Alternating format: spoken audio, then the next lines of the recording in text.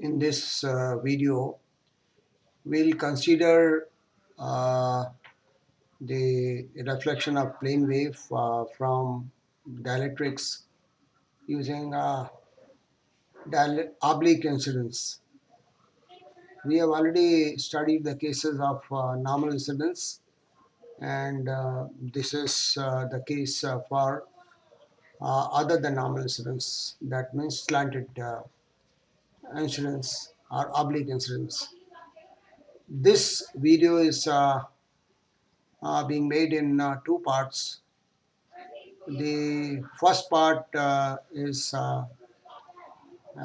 discussing the Snell's law uh, and how the incident angle theta I and theta r, the reflected angles, are related, and also determines the general uh, reflection coefficients part.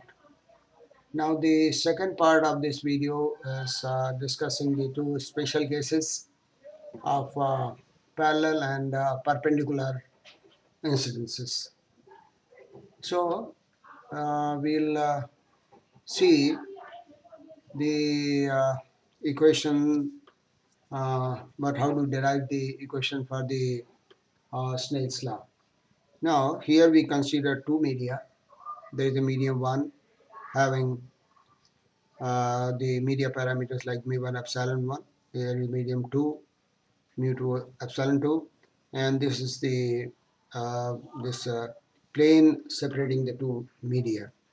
The incident rays are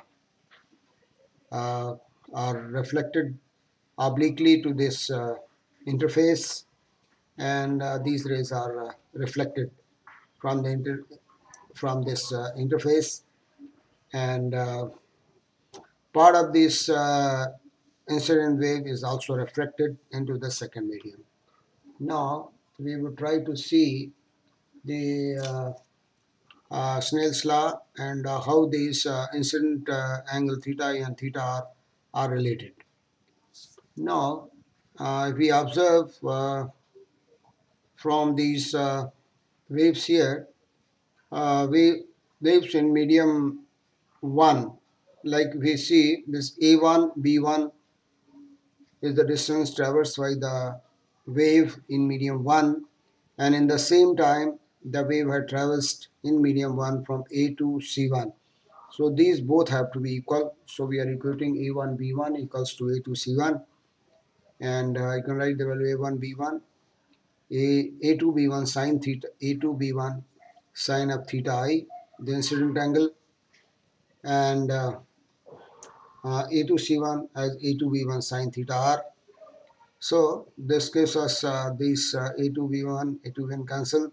It gives sine theta I equals sine theta r, or theta I equals theta r. That means the incident angle of incidence is equal to angle of reflection.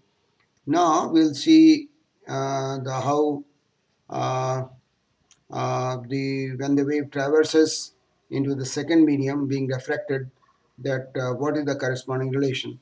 Now A1 B1 is the distance traversed by the wave in the medium 1, and the same time the distance traversed in medium 2 is A2 B2, and since these distances traversed are proportional to their velocities equals to v1 by v2, this v1 and v2 are related to media parameters. So equal a1 b1 equals to root epsilon 2 or epsilon 1. Again we are writing the values for a1 b1 and a2 b2. What we get here, this a2 b1 will cancel. We'll get sine theta I over sine theta t equals root epsilon 2 over epsilon 1. That means this is basically the Snell's law. It says that it's relating the angle of incidence to angle of refraction with the permittivities of the two media. There has been the corresponding relation in the optics relating the refractive indexes of the media and angle of incidence to angle of refraction. So that has been very popular. So this Snell's law is relating the permittivities in this case, the media. Now, what we observe here is that in general, most of the dielectrics have mu1 equals to mu2 equals to mu naught. So taking this into account, uh, we can write the relation for reflection coefficient, that ER over EI, that ER is the reflected electric field and EI incident electric field, the ratio is the reflection coefficient. This ET over EI gives me the transmission coefficient, and this relation could be very easily derived. You could see any reference on the uh, book on electromagnetics. This relation is very well taken care of. So this common relation, which is indicated here, this relation is used for further special cases. So try to remember this relation because this is further used. Now this involves two cases of oblique incidence. One case is where E is in the plane of incidence. We call it as a parallel polarization. And the second case is where E is normal to the plane of incidence. We call it perpendicular polarization.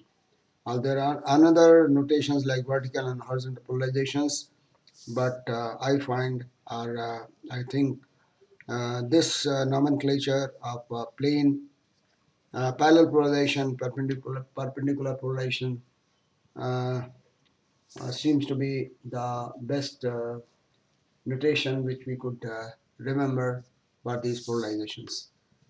Now, these polarizations we'll discuss in the next video, where we'll try to see that what are the special cases and what are the special angles which are involved in these two cases. Thank you.